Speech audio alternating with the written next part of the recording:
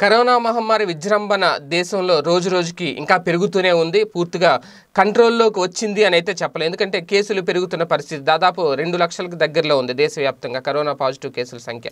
అలాగే మరణాల సంఖ్య కూడా పెరుగుతుంది. ఈ నేపథ్యంలో లాక్డౌన్లో ఆంక్షలు మొదలయ్యాయి. 5వ విడత లాక్డౌన్ వచ్చేసింది. అయితే 5వ విడత లాక్డౌన్కి వచ్చేసరికి ఆంక్షల దగ్గర నుంచి మినహాయింపులు సడలింపులకు వచ్చింది. ఒక రకంగా యథాస్థితి అయితే కొనసాగుతుంది. అంటే ఎవరికి వాళ్ళు ఇంకా కరోనాతో సావాసం చేస్తూ ఎవరికి వాళ్ళు సెల్ఫ్ సేఫ్టీ ప్రికాషన్స్ తీసుకోవాలి తప్ప అంతకుమించి ప్రభుత్వాలు చేసేది ఏం లేదు అని చెప్పి ఒక రకంగా చెప్పాలంటే సింపుల్గా చేతులు ఎత్తేసిన పరిస్థితి ఉంది అని చెప్పొచ్చు ప్రస్తుతం. అయితే ఇటువంటి నేపథ్యంలో చాలా రంగాలకు దెబ్బ పడింది. ప్రధానంగా స్కూల్ కూడా మూసివేశారు. ఈ నేపథ్యంలో ఇంకా ఒక్కొక్కటి మినహాయింపు ఇస్తున్న నేపథ్యంలో స్కూల్ కూడా తెరుచుకోబోతున్నాయి.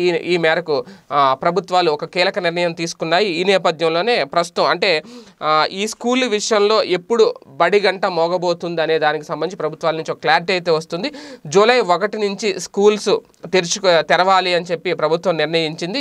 దీనికి సంబంధించి పాఠశాల విద్యాశాఖ కొన్ని మార్గదర్శకాలను కూడా విడుదల చేయడం జరిగింది. అంటే కేంద్ర హోంమంత్రిత్వ శాఖ గనక అనుమతిస్తే రాష్ట్రంలో యథాతథంగా వాటిని అమలు చేస్తారు. కాబట్టి దీని మీద పూర్తి వివరాలు చూస్తే విద్యాశాఖ మార్గదర్శకాల ప్రకారం జూలై 1 నుంచి మొదటి విడతగా ఉన్నత పాఠశాలను ప్రారంభించబోతున్నారు. అలాగే ఆగస్టు 1 నుంచి ప్రాథమిక పాఠశాలను ప్రారంభిస్తున్నారు. అంటే ఆగస్టు 1 నుంచి పూర్తిగా అన్ని పాఠశాలలు కూడా ఓపెన్ అయిపోతాయి. అయితే కొన్ని రిస్ట్రిక్షన్స్, కొన్ని ఆంక్షలు గతంలో మాదిరిగా కాకుండా ఒక తరగతి గదిలో కేవలం 15 మంది విద్యార్థులను మాత్రమే ఉంచుతారు. అలాగే ఎవరికైనా జలుబు లేదంటే దగ్గు, జ్వరం వంటి లక్షణాలు కనిపిస్తే కనుక వాళ్ళని క్లాస్లోకి అనుమతించరు. అలాగే ప్లే గ్రౌండ్లో ఆడుకునేందుకు కూడా అనుమతి లేదు.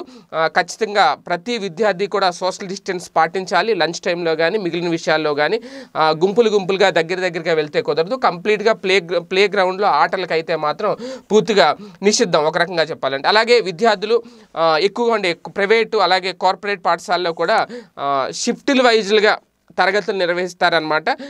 ప్రాథమిక పాఠశాలల్లో ఆది అలాగే సోమవారాలు సెలవు ఉంటుంది. అలాగే రెండో శనివారం సెలవు ఉండదు.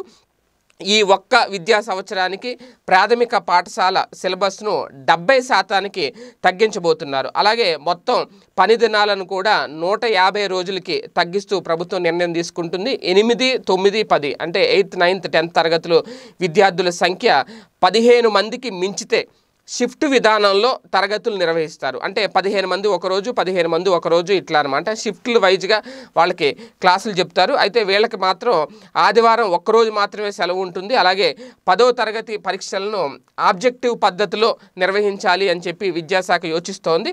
అయితే దీని మీద ఇంకా తుది నిర్ణయం అయితే ప్రకటించాల్సిన అవసరం అయితే ప్రభుత్వం ఉంది. 2020-2021 విద్యా సంవత్సరంలో 10వ తరగతి పరీక్షలను 7 పేపర్లకు ఆల్రెడీ కుదించింది. కాబట్టి అంటే ఇకపై ఒక్కొక్క సబ్జెక్టుకు ఒక్కొక్క పరీక్ష మాత్రమే ఉంటుంది. ఇక నుంచి ఇంతకుముందు 2 పేపర్లు ఉండేవి. ఒక్కొక్క సబ్జెక్టు పేపర్ 1, పేపర్ 2. ఇక నుంచి అట్లా ఉండవు.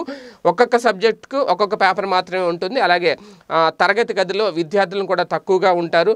ఆబ్జెక్టివ్ పద్ధతిలో క్లాసులు నిర్వహిస్తారు. ప్లే గ్రౌండ్లో ఆటలకు అనుమతి ఉండదు. సోషల్ డిస్టెన్స్ పాటించాలి. స్కూల్కి వెళ్ళగానే శానిటైజర్ వాడాలి. ప్రతి విద్యార్థి కూడా మాస్క్ ధరించాలి. ఇటువంటి రకరకాల ఆంక్షలతో, కొత్త నిబంధనలతో జూలై 1 నుంచి జూలై 1 నుంచి ఉన్నత పాఠశాలలు, ఆగస్టు 1 నుంచి ప్రాథమిక పాఠశాలలు తెరుచుకోబోతున్నాయి అనేది ప్రభుత్వం నుంచి అందుతున్న సమాచారం. అధికారికంగా అయితే ప్రకటన వెలువడి కావాల్సి ఉంది.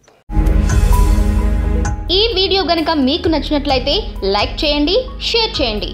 మరిన్ని వీడియోస్ కోసం మా ఛానల్ను సబ్స్క్రైబ్ చేయండి.